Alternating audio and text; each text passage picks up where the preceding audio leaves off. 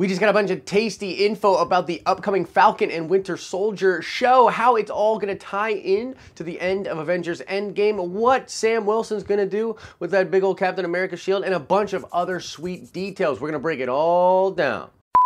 It's like the news, but for nerds. Subscribe so you never miss an episode. Today's shout out goes to Nate Wardrip. Indeed, the original title for A Dream of Spring was going to be A Time for Wolves. We'll do another nerd card question at the end of this video. What is up, everybody? Happy Tuesday to you. I'm, of course, Josh. This is the Den of Nerds, and whoo! We got a tasty Marvel story to talk about today. Been a little dry when it comes to Marvel news, like for real.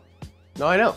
Now, a lot of info dropped yesterday. I want to break it all down. It all began with a big article dropped by Deadline. They talked about the director for the show. They talked about who's going to be in the cast and what the plot will sort of circle around. According to Deadline, Kerry Skoglund will direct all 6 episodes. And we're going to come back to that in a second because it's kind of weird. But yeah, there'll be 6 episodes. It's described as a mini-series, but this is just confirming the episode length. The series will be starring Anthony Mackie and Sebastian Stan. Now, we all knew that was going to happen, but it's nice to have it confirmed. And Daniel Brawl and Emily Van Camp are both going to reprise their roles from Captain America Civil War in this mini-series as well. The story does deal with Sam Wilson getting the shield from Steve Rogers at the end of Avengers Endgame, and according to Sebastian Stan, there will be a lot of development for the Bucky character as well, as he just sort of deals with the world and, you know, his new status within the world. Lastly, Deadline reports that the show will premiere in August of 2020. Now, if you're like me, you're probably like, Kerry who? And yeah, I'm not familiar with Kerry Skoglund, at least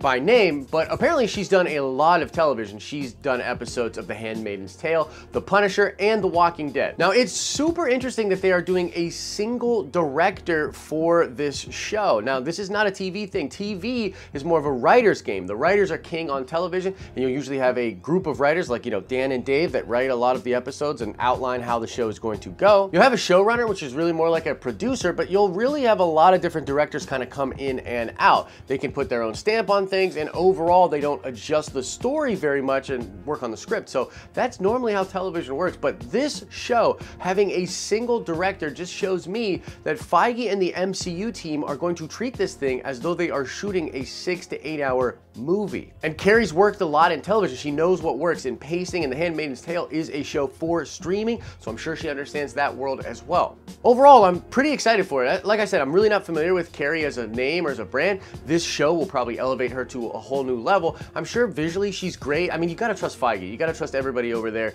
If they picked her, it's for a very good reason, and I'm super excited to see what she does with these 2 characters, you know, and the other characters as well in this miniseries. Now let's talk plot. Now, of course, we don't have a lot of details here, but we can go to Speculation Town, baby. That's my favorite zip code, and you know it. Now, obviously, this is going to take place post-Snap, post-Avengers Endgame. That in and of itself sets up the world for very interesting conflicts.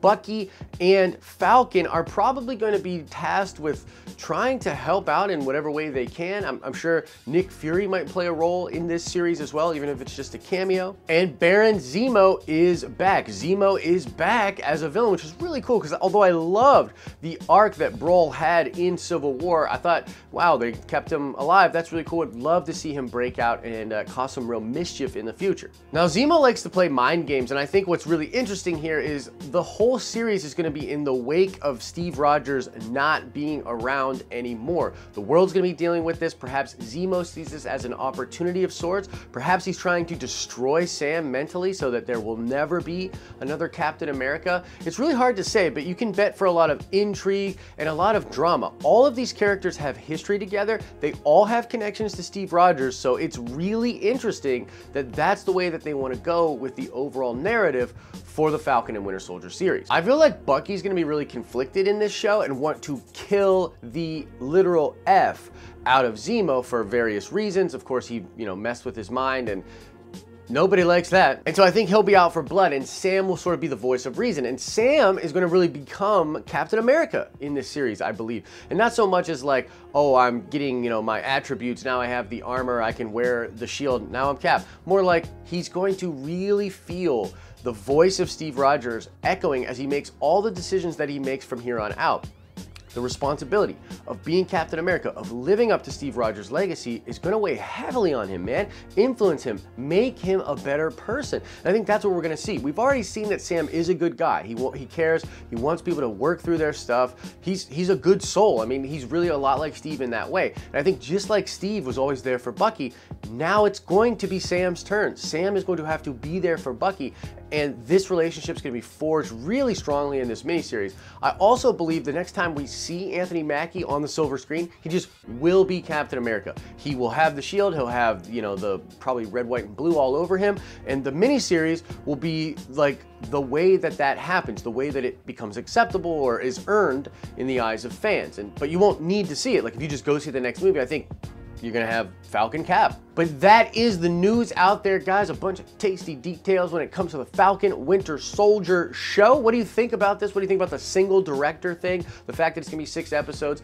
the basic ideas that we have for the plot? Let me know all your thoughts in the comment section below. Now let's check the nerd card. Before we get out of here, I want to know, what color mask does Baron Zemo wear in the comic books? He obviously doesn't wear a mask at all, at least not in Civil War, but the question remains, what color is his mask in the comic books? Answer that question in the comment section below. Guys, if you're still hanging around here, I want to tease something really cool. We just passed 1,000 followers on Instagram. Ken, the master of memes, the manager of our social media here at the Den of Nerds, has been doing a great job growing the following over there on Instagram, and we wanted to give you guys a little something special. We decided we're gonna do an AMA, Ask Me Anything, guys, and it doesn't have to be nerd related. It could be personal, could be whatever. We're gonna just take a bunch of random questions. We're gonna do a live stream on Instagram sometime next week where I will answer all of these fun questions. A video like that wouldn't really do good on YouTube, but some of you out there would be interested to see my answers to your weird questions, so that seems like a good spot to do it. We'll do it on the gram, and to celebrate the 1,000 followers, go follow us on Instagram if you have not done so yet. As I always say, I hope you're having an awesome and a nerdy day, and I'll see you in the next video.